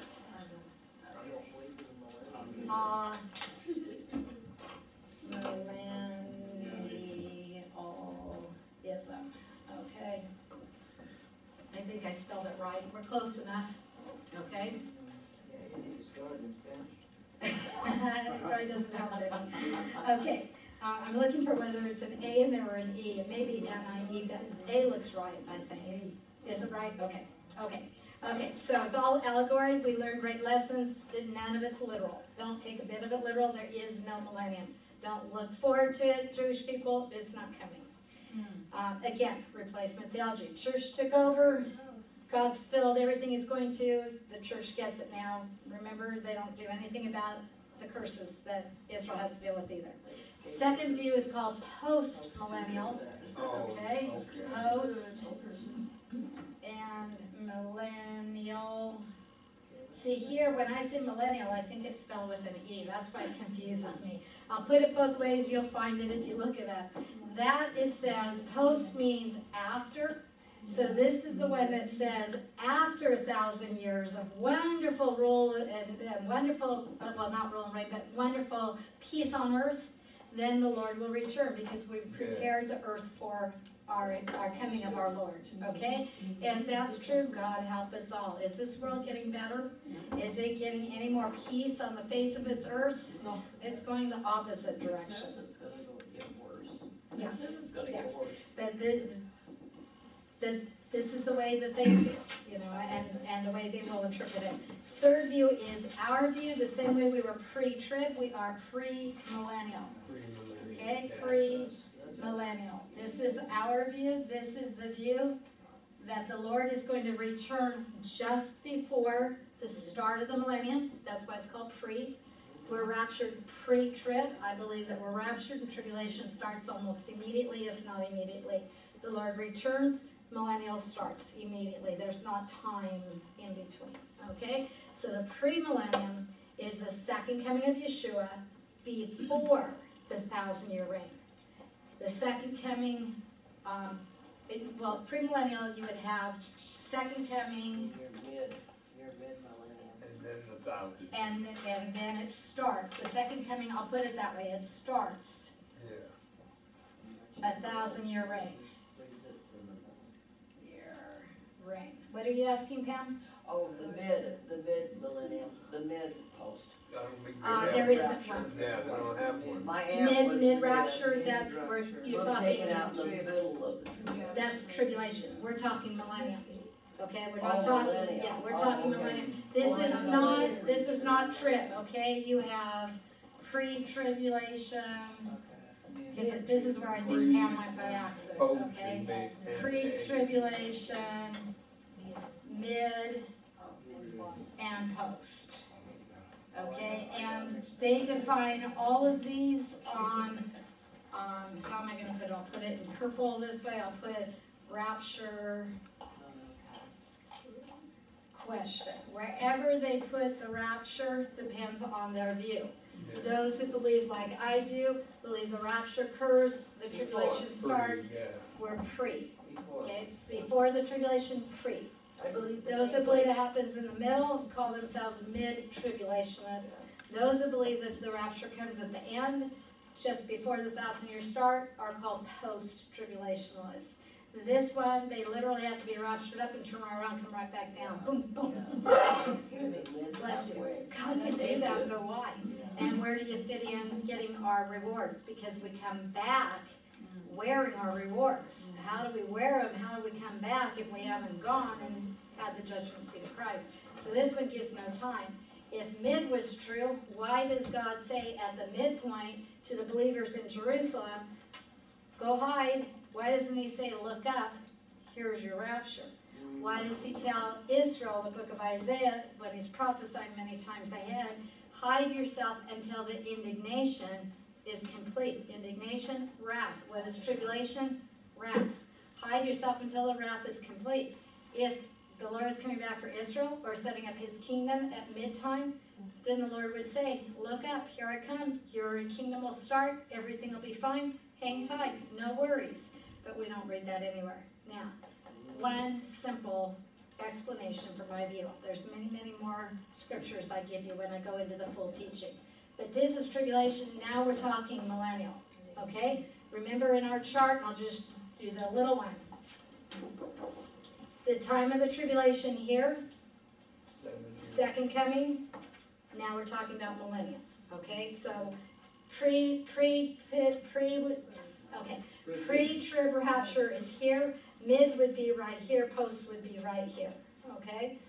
They're all dealing with tribulation. Now we're talking in the millennium, they're talking about, there's no real millennium, that's this first view. Second view says, after 1,000 years of peace on earth and people doing right and looking for and accepting the Lord, then he'll return. I can't see that at all. Last view, premillennial, has his second coming as this red line is just ahead of going into the millennium. That is really his coming that starts and sets up the 1,000 years of peace. And believe me, I think it's going to take the Lord sitting and ruling to keep that peace, because humankind is still going to be human. They're not going to have Satan running around loose doing his evil. We're going to talk about that. But sin is still in that world. There is still a self-will. There's still going to be reason for judgment. We'll see that. Okay, so let's get started with it, and that will help us see. So the post-millennium would refer to soul sleepers? The ones that believe in soul sleep? Soul sleep, they believe in soul sleep from now all the way through. Where do they put it? I don't know. They don't even know where they sleep. I don't understand. I believe that they must put it at his second coming, that must be, that they're asleep in the grave until he comes back here. I think that must be. Maybe they do believe they wake up to go into the kingdom. Because they believe they're in the grave for 1,000 years. Oh, if they believe for 1,000 years, then they're taking it all the way through the millennium too, I would think. That's probably the ones that non-believers. I'll have to go look that up again, I'm fuzzy on it, but regardless of where they put the 1,000 years, you know, where they start and stop it, it's not soul sleep. Paul makes it very clear to be absent from the body, present with the Lord. 5 times he said. And 5 is the number of grace. Okay, so the scripture never gives room for it. When it says that they sleep, that was the euphemism, the same way we say today they passed away. Okay, did they really pass away? You know, when you think of that in its literal terminology, no, they died. But that sounds so harsh. I'm dealing with a family grieving right now. I'm dealing with one who's lost his mate of 66 plus years. I'm not going to say, I'm sorry Joanne passed away. You know, I'm sorry she's dead. No, I'm going to say, I'm thrilled Joanne's in heaven. I can't wait till we get to join her. Hang on, Jim. In fact, as she was going, I was telling her, because it was her dad that led my dad to the Lord. So these families are close through all the years. So I told Joanne when I knew she was going, and she's not responsive, but I get near her. And I said, okay, I get it. I know you're going home, Joanne. I'm thrilled for you. When you get past the Lord's face, and you can look past that, and you see your mom and your dad and your loved ones that have gone before you and all, you know, that entourage. Then when you get to here and you see my mom and dad, because I know they're there waiting to greet her in too. When you get past all of that, then just look over your shoulder, because they'll be right there. You know, we're coming that soon, I believe. That's our hope, and that's how I'm going to phrase it and look at it. But that was their way of saying, when they were Lazarus, go back in Yeshua's time, you know, when he was walking on the earth, and he told his Talmudim, Lazarus sleeps. I need to go to him. Lazarus sleeps. oh, it's good he's sleeping. You know how we feel when somebody's sick, good, they're sleeping, they're resting, they're healing, it's good. And the Lord has to turn to him and say, he's dead. Okay? He makes it very clear. When they said they sleep, they meant they're dead. When they said that David would sleep with his fathers, or Joseph sleeping with his fathers, he's not crawling in bed with his father and his grandfather, he's dead. Okay? We'll say it harshly and cruelly here. So it's just the way they said it to make it sound gentle, you know, to make it easier. Same way we use passed away today. Eric? Yeah, I'm a little confused. What about the ones that are the non-believers that are gonna be at the great white throne judgment? Okay. So where are them people all this time? Okay. If they Are have they already sleeping? died, they're in the heart of the earth. So they're sleeping or No. until judgment? They are not sleeping. They are in what I will call a holding tank. When we first looked at this, so I'll just do it short, I'll get you all the scriptures later. There is a place in the heart of the earth called Sheol. Here, I can just fit it right here. Okay, Sheol. Oh, That's yeah. the Hebrew word, I okay? was wondering about Sheol has 2 areas, okay? 2 chambers, 2 tanks, 2 whatever you want to call them. There is a great gulf in between.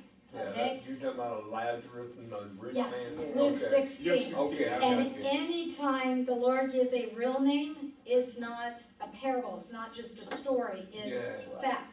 When he tells just stories to teach objects, he doesn't use real names. So he named Lazarus, and he said Lazarus is in Abraham's bosom. I'm gonna put that in green, okay? I could do blue, but blue is heaven. Abraham, ABR, okay, so Abraham's bosom. And he said, Lazarus is there. Lazarus in his life on earth was poor. He sat at the beggar's gate. He suffered. He is now in the comfort of the bosom of Abraham. He is not suffering anymore, but he's not asleep either. He's awake and is alert. He's aware. Over on this side, which is also called in the Greek Hades, which is equivalent to what we'll call hell, even though it's not exactly because it'll be cast into hell. But we have the suffering compartment. In this suffering compartment, in Luke 16, we have the rich man.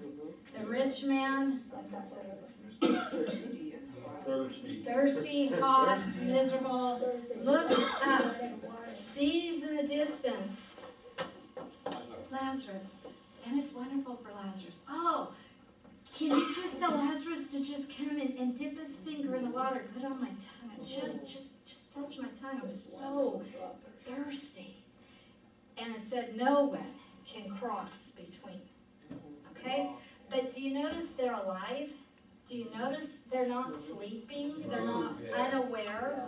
They're alive on both sides in a place of contentment, in a place of suffering.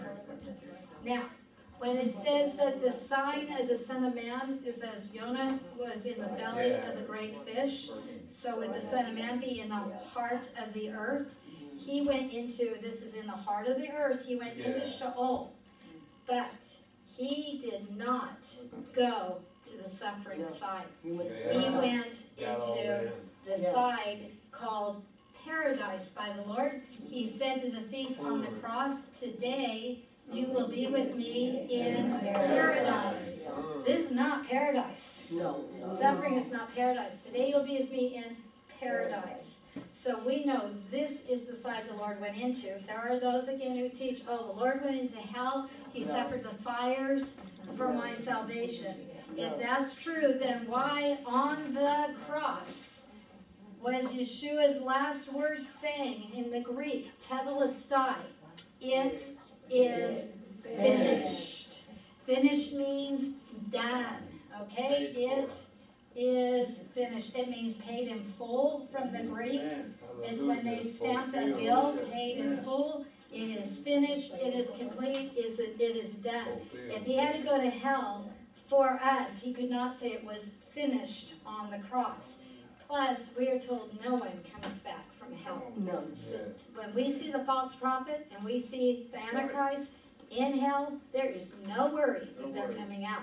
When we see Satan is cast into hell, the hurrah that's going to go up from the mouths of all who have suffered through all time at the hands of this one, from Edom all the way to the last one, are never going to fear that he's going to come back. This suffering side, all the people who die ahead of the great white throne judgment, this whole black line is representing them. They will wait in this holding tank until the great white throne. They will stand before God for their judgment, for whatever degree of suffering they will have for eternity, and they will be cast in the lake of fire, never to come out. This side, paradise, we know, and in short, because it's not our lesson for today, this paradise was carried up into heaven by the Lord. Okay? It's removed from the heart of the earth, it went up. Hallelujah. That's why Paul says to be absent from the body is to be present with the Lord.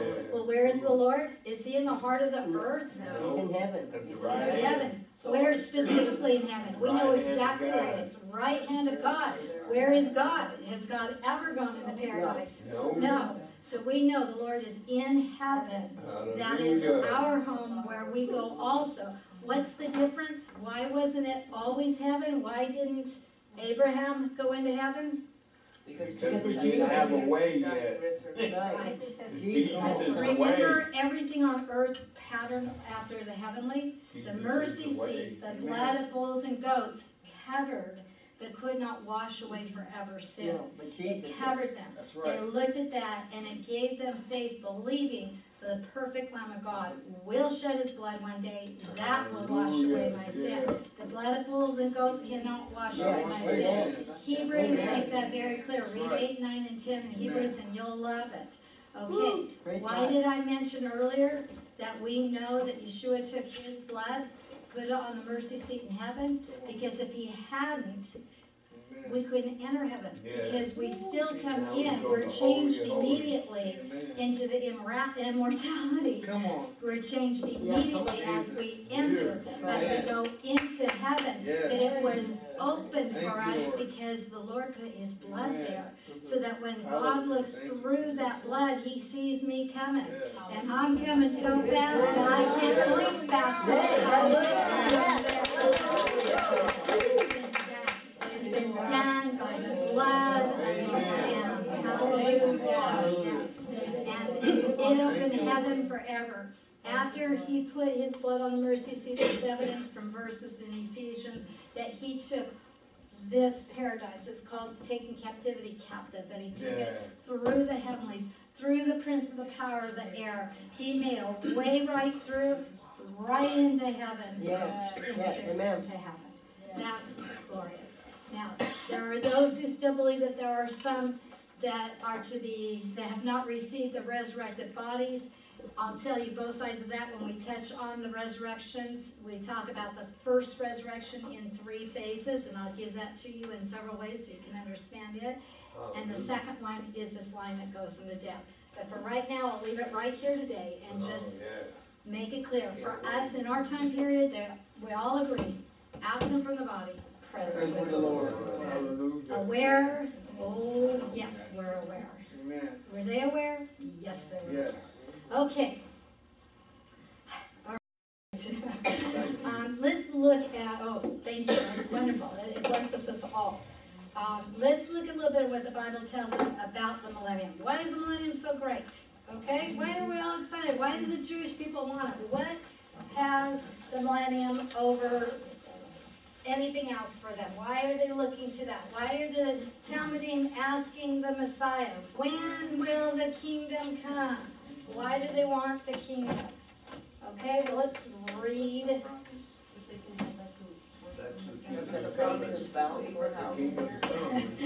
There's a lot of reasons, isn't it? Okay, kingdom to come. First of all, coming a Messiah is the only thing that makes it possible. You have no kingdom without the king on the throne. Okay? Yeshaya, Isaiah 11:9. So, and what I'm going to start doing is I'm going to start listing on the board those whose testimonies we're reading about. Okay? So out of the mouth of Isaiah, Isaiah 11:1.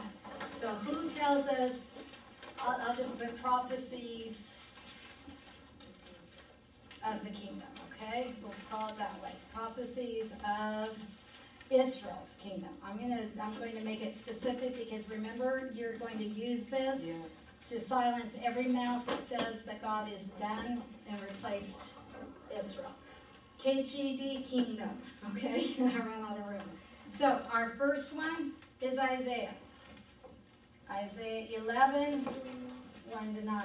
He tells us there's no kingdom if we don't have the Messiah, okay? Isaiah 11, verse 1. Then a shoot will spring from the stem of Jesse. Yeshai in Hebrew. And a branch from its roots will bear fruit, okay? Something's going to come out of Jesse. Anybody know who Jesse is a great-grandfather to? It's Solomon. It comes all the way down to David. David. Okay? Jesse has David. I shouldn't say comes all the way down to, but Jesse's father of David. Yeah. David is the line for who? Solomon. Okay, but keep going, all the way to the Messiah. Okay, Messiah has to come from David's line, to David's line. So, David came from Jesse. So this stem, this root that's going to come from Jesse, and I could take you into other scriptures and show you prophetically from the Jewish viewpoint how that is speaking of Messiah, even that he is what comes up out of the dry ground. Okay, but right now we'll just stick with it. He's the branch from his fruits that will bear fruit. The Spirit of the Lord will rest on this stem from Jesse. I catch my breath. Okay, Spirit of the Lord will rest on him. Spirit of wisdom, understanding, spirit of counsel and strength, the spirit of knowledge and the fear of the Lord, and he will delight in the fear of the Lord. What This verse? In 11. Start with verse 1. 11, 1, we're going to read 1 through 9. Okay, that's the Holy Spirit's work in all those, in the sevenfold. Is anyone else getting hot, or is it just me working my Roger, drop it just a little bit if you can, please. Okay. He will delight in the fear of the Lord. He will not judge by what he sees, nor make a decision by what his ears hear, but with righteousness he will judge the poor, and decide with fairness for the afflicted of the earth. Who does that? The Messiah. The Messiah. Okay, we certainly don't see it short of that. Look at the next phrase, and you'll know who it is. He will strike the earth with the rod out of his mouth. Didn't we just read that? Didn't we just say it? So we know we're talking about the Messiah. With the breath of his lips he'll slay the wicked. The righteousness will be the belt about his loins. Faithfulness the belt about his waist. The wolf will dwell with the lamb. And as my mom would always say, and not in the wolf's stomach. The leopard will lie down with the young goat, the calf and the young lion and the fatling together, and a little boy will lead them. Anybody got a little child, a little grandson? You want to take him even to the zoo and throw him on the other side of the cage? But here, the little child can be playing among them, all of these. The cow, the bear will graze, their young will lie down together. The lion will eat straw like the ox. The lion doesn't eat straw today, folks. I don't want to tell you what the lion is. The nursing child, that's a toddler at best, will play by the hole of the cobra, and the weaned child, the one that's a little bit older, will put his hand on the viper's den. Snakes will not hurt your children. They will not hurt or destroy in all my holy mountain, for the earth will be full of the knowledge of the Lord as the waters cover the sea. Wow, a whole earth that knows the Lord, knows the blessings of the Lord, is dwelling in peace. That's our description. How did it start? It started with that root out of Jesse, the stem out of Jesse. So without the coming of Messiah, there isn't all this peace. There isn't this kingdom that we're talking about. Now, I want to give you more witnesses. So go with me to Zechariah. Zechariah chapter 14. And there we'll just read verse 9, but I'm going to add his name to my list because he's another voice. Zechariah's what? 14 verse 9. Zechariah. Okay. In chapter 14 and verse 9 he says, and the Lord will be king over all the earth. In that day the Lord will be the only one, and his name the only one. Do we have other kings today? Are there other rulers on the face of this earth today? Yes. Are they not even battling? And will there not be a greater battle for who's going to have the head name? But in this day, the Lord and the Lord only. Okay? Now, do you remember Revelation 19, 11 to 16? Or do we need to turn back and read it? I think you've got to remember. The battle of Armageddon, the Lord coming, sword out of his mouth, slaying the wicked, setting up his kingdom. Okay, we've just read it, we've just studied it, but Who wrote Revelation? John. John. Okay, so I've got another witness. I've already got 3 witnesses. If I'm going to court, I'm feeling pretty good. And I haven't begun yet. Okay. Now, he's going to rule and reign. He is king according to these verses. The conquest of all the nations will be achieved. And we're told Alexander the Great conquered all the nations. He was so disappointed there was no one else that he sat down and drank himself to death. He died, sad, because there were no more kingdoms to conquer. But since Alexander's time, I don't believe we've ever seen the whole world under one rule like that. And Alexander the Great. That was Alexander the Great.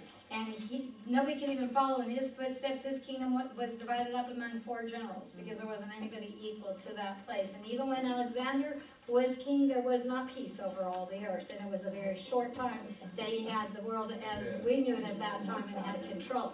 But all the nations will be under the rule of the Messiah.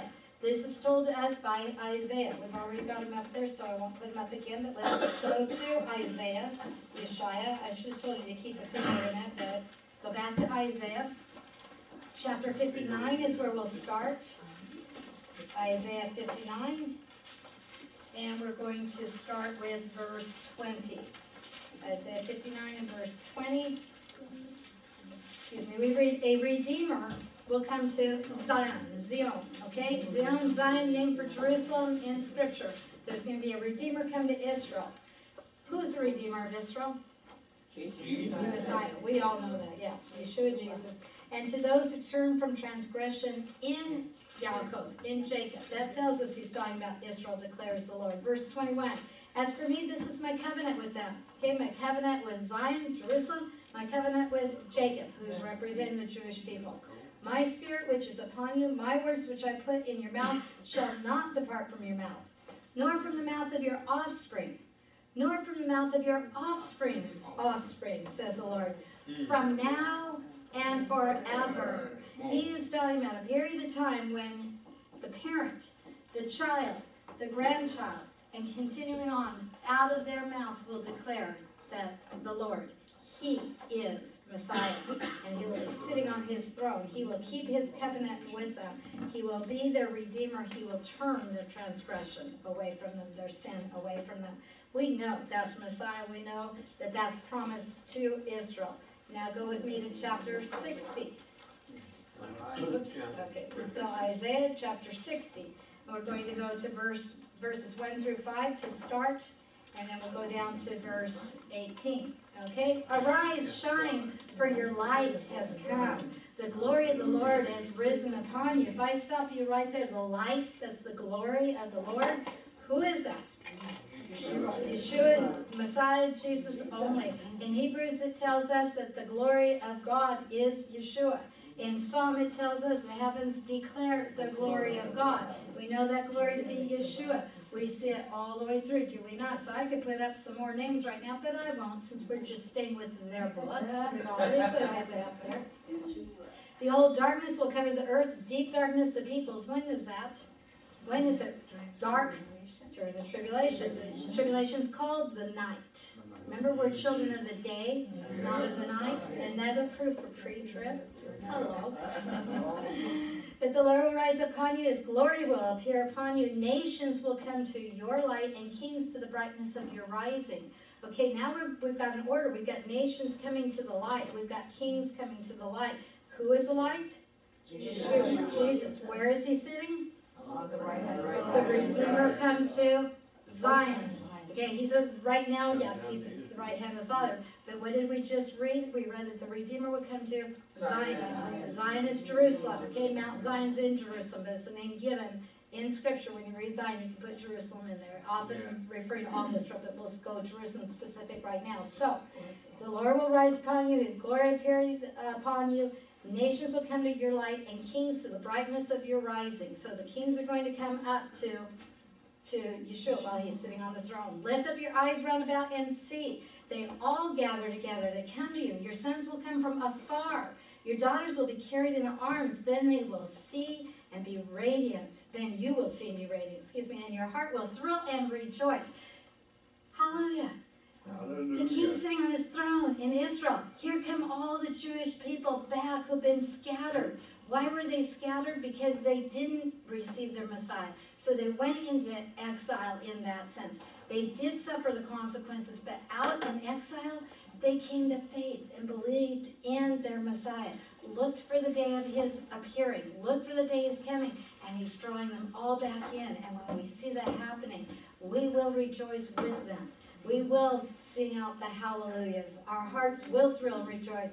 Because, and especially in Israel they will, because the abundance of the sea will be turned to you. The wealth of the nations will come to you. The nations are going to bring up their wealth and bring it into the temple and sacrifice it to the Lord. Give the wealth to Israel. Right now, they're going to come into Israel in the tribulation to plunder Israel, to take whatever value they can find. If she does prove that she's got that oil, they're going to want to strip her of that oil. They don't want her to have it. They want their own. And remember, when the Antichrist moves his headquarters into Jerusalem, they're going to come at him. Hey, he's a little bit weak right now, and I don't want him king. I want to be king. I'm going to set our nation up, so I'm going to come and I'm going to snatch my part. They're all coming to pull and to get and to devour. But now it's all going to come.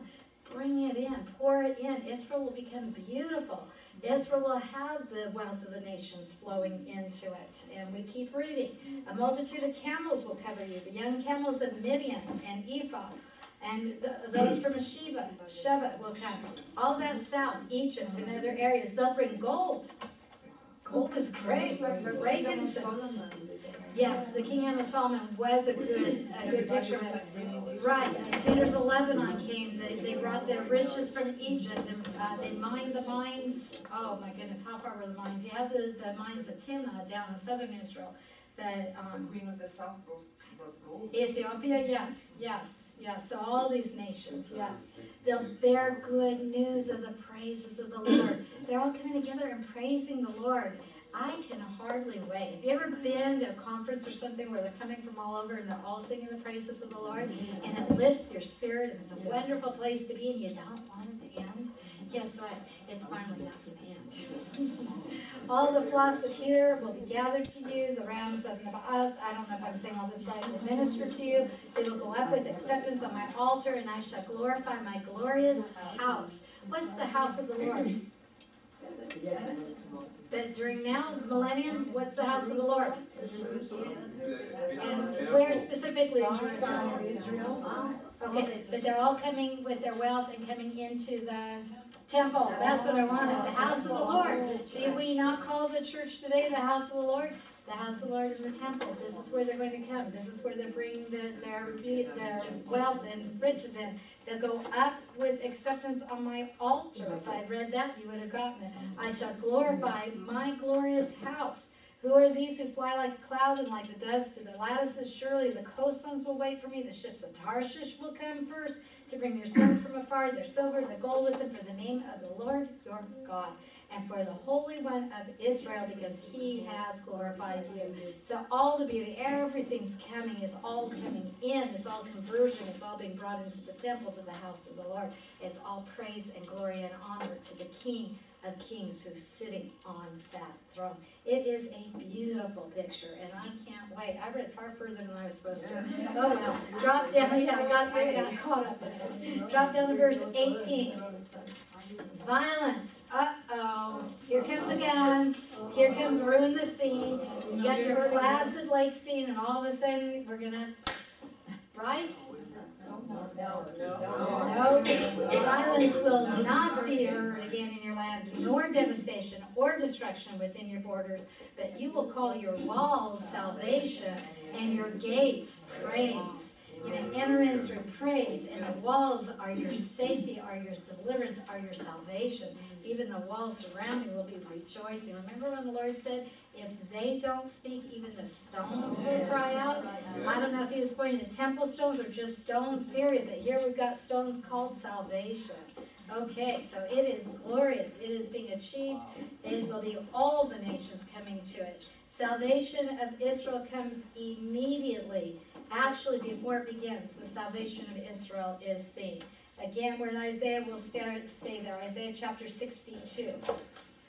So go with me to chapter 62, just a couple pages over. We'll start with verse 1 there. No, start with verse 11. 11 and 12. Behold, the Lord is proclaimed where? to the end of the earth. Say to the daughter of Zion, Jerusalem, lo, your salvation comes. Behold, his reward is with him, his recompense before him, and they will call them the holy people, the redeemed of the Lord. And you will be called, sought out, a city not forsaken. Hasn't it been the opposite, and won't it even be more so for Israel all along? It's not called redeemed, holy. It isn't filled with his reward. It's not a city sought. And in tribulation time, we're told Jerusalem's going to be trodden underfoot. It will be forsaken. They will scatter. But here is the opposite. Why? Because the Lord is there. He has proclaimed to the ends of the earth. The Lord is on his throne. Salvation has come to Israel. You ready for a new witness? I got a new name for you. I heard it out there. Just following the outline. Now you know why I gave you such a long outline, though, and why it's so important. Here's another one. Okay, we have out of the mouth of 1, 2, 3, 4 witnesses. Daniel, chapter 12, and we'll start with verse 2, I think. Yeah, we'll start with 1. We'll leave it in context so you can understand. Now, at that time, at a specific time, Daniel's talking about, and remember, Daniel's Jewish. Daniel, he's Jewish. He's talking to the Jewish people. When you read the word many in Daniel, he's talking about the Jews. He's not talking about many nations, he's talking about many Jewish people. So, why is Michael, the great prince, being named? Because he's the one who stands guard over the sons of your people. Who's Daniel's people? The Jews. Who's the guard over the Jews? Michael. He is, it seems that angels, archangels at least, are given certain areas that are their targets of work, responsibility. Michael, who is like our God? Yeah, who is like our God? Who is like you, O God? Michael is the one that's looking out for Israel. So, at this time, he's going to arise. There'll be a time of distress such as never occurred since there was a nation until that time. What time is that? When's the worst distress over the nation ever? Tribulation. So we know what he's talking about. At that time, your people, the Jewish people, everyone who is found written in the book, what book? Book of Life, will be rescued. Now, notice, many, Jewish again, many of those who sleep in the dust of the ground will awake.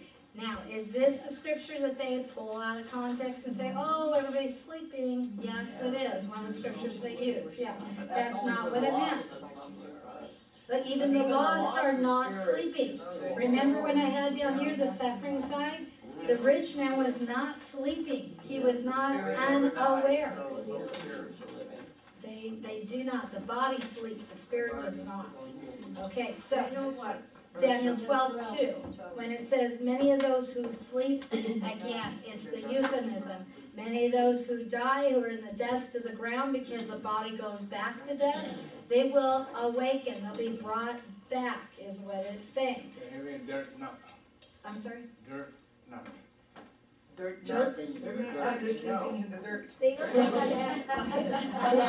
Not even in the house, okay? They don't take a nap. Many of those will awake, these to everlasting life, and those to disgrace and everlasting contempt.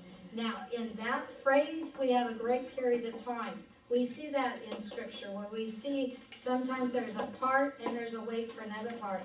The ones who are raised to everlasting life, we know, according to 1 Thessalonians 4, when the rapture occurs, the dead in Christ, the dead in Messiah, will arise first. Okay? Those are ones that are rising to everlasting life in heaven. Now, we know that these others that are going to rise to disgrace and everlasting contempt are at the great white throne. So in this scripture, you've got from here to here. Okay, we've got a long ride, at least 1,007 years, and probably a few more days to boot. But we know that that's how long in between. But it makes it very clear. Why did the death come first? Because God said so. No, there's 6 inches they have to come out. Yeah, 6 feet, not 6 inches.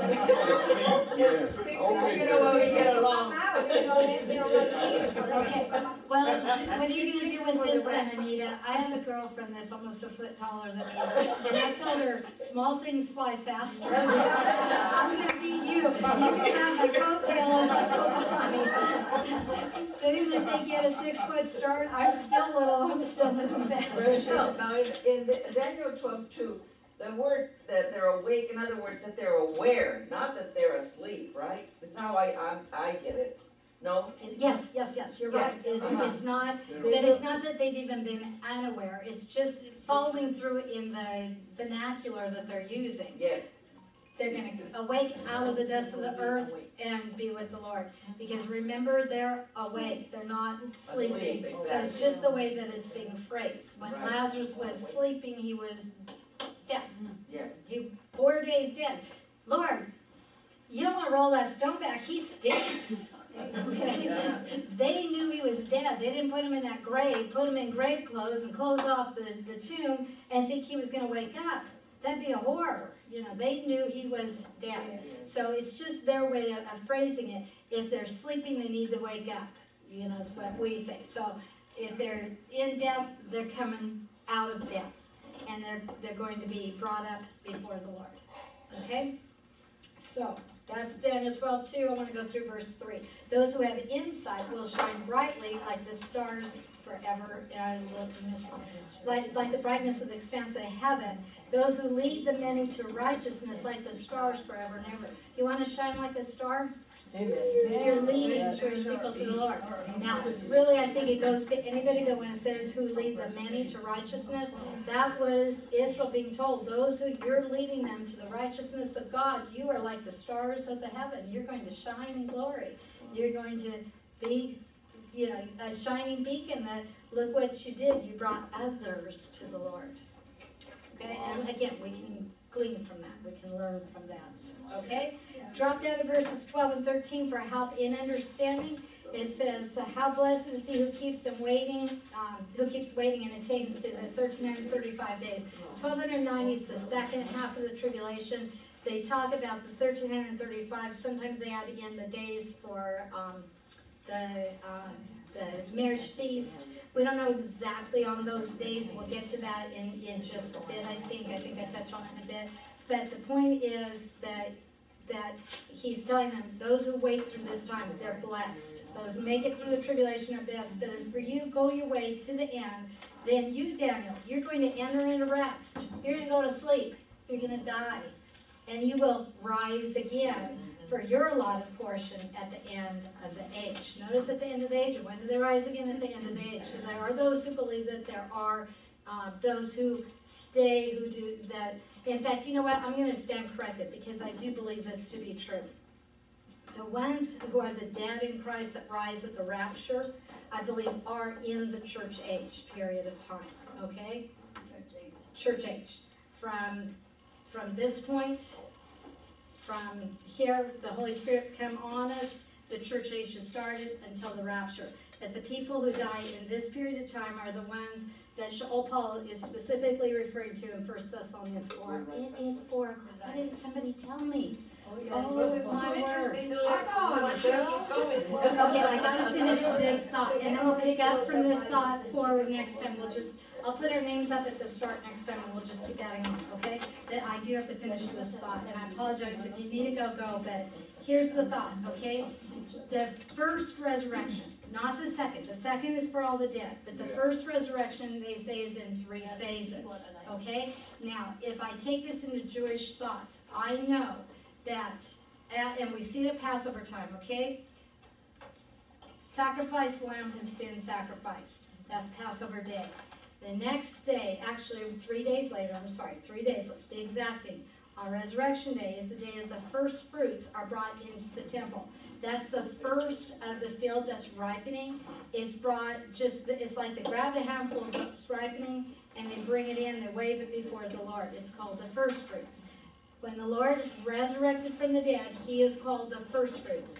Even though graves were open when that earthquake and everything happened when he was on the cross, no one came out of those graves till after the Lord had resurrected. He was the first.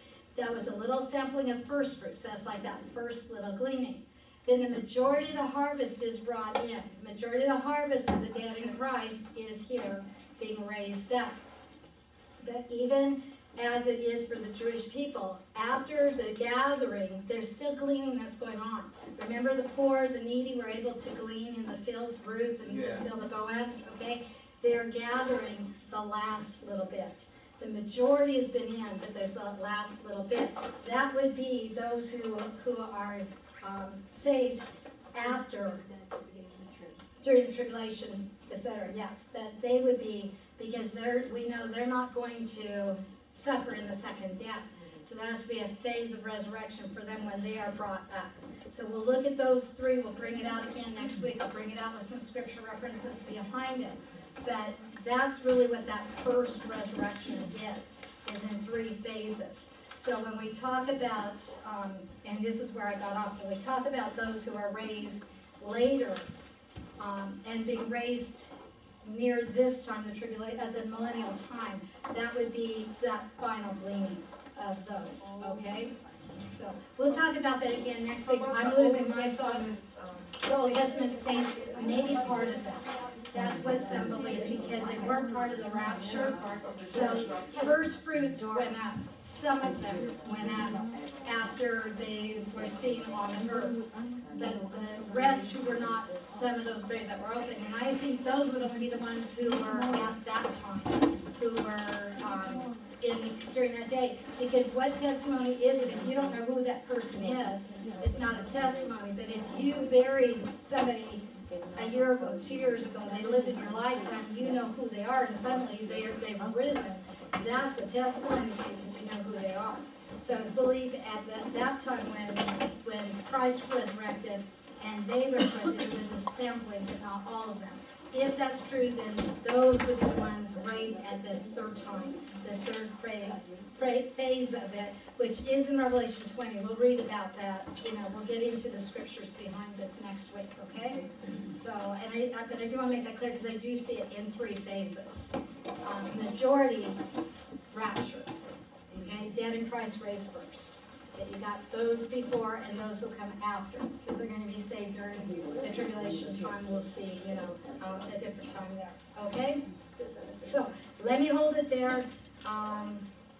We've got the salvation of Israel here being spoken of. We'll separate that from the church again. I'll just pick up this whole thought again, right at this point, and we'll go into it, and I'll back it up. We'll look at some of the verses in Revelation 20 along with it also.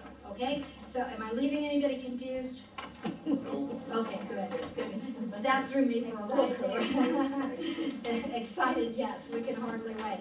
Okay, I need to close in prayer. Once I close in prayer, you're free to go. Tony's trying to show you that there are different ways our shirts that we're getting done and people want. They bring the shirt to Tony. Tony takes it to who puts that on. It's so many. How much is it? The painting is just $15. $15. They have to give it to you. Okay.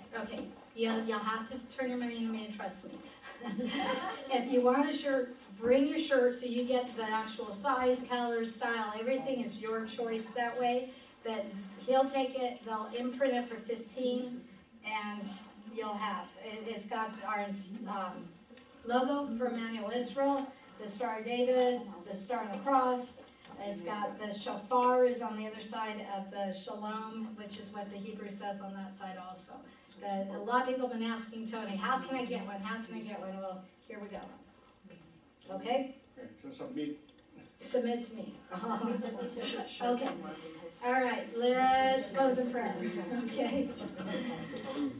Hallelujah to you, O Lord God. We praise you forever and ever, and we thank you for your eternal plan. We thank you for your faithfulness to your word. We thank you that we know that we know that we know that we will be with you forever, that you will give your eternal plan for Israel, that she will see her king sit on her throne. She will receive her promises, and we will receive our heavenly promises, and we thank you. Oh, how we thank you, because it's not what we deserve, but out of your mercy you give, out of your grace you freely give. And Lord God, we are so excited. We just want to be raptured up this moment. We want to be home with you. We want to sing your praises forever and ever. But even now, let our voices match those in heaven singing hallelujah, to you on the eternal throne, our God, our King, our Redeemer, our Savior, our Messiah, Yeshua Jesus. You did it all. Praise you. In your name. Your name. Amen. Okay. Well, thank you for Rochelle. Thank you for you, that I get to see what I do.